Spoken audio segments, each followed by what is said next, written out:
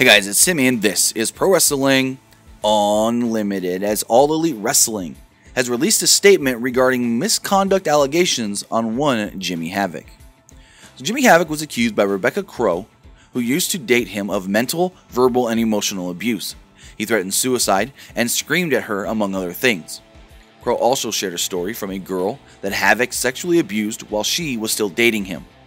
Well, All Elite Wrestling has released a statement regarding Havoc and all the accusations that have come up, saying that Havoc will receive treatment and counseling. They also stated that they will address the accusations when he completes his rehabilitation, and they stated the following. We wish Jimmy Havoc all the best as he receives treatment and counseling in an effort to overcome the mental health and substance abuse challenges in his life. We are aware of various reports related to Jimmy. We are evaluating his status with our company and will address it when he successfully completes his rehabilitation.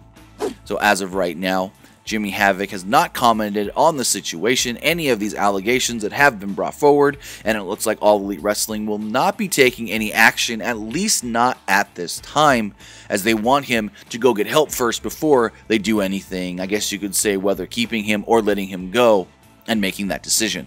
But that's going to do it for this episode. Remember to comment below, like and share this video, like us on Facebook, Instagram, and Twitter, and subscribe right here on YouTube.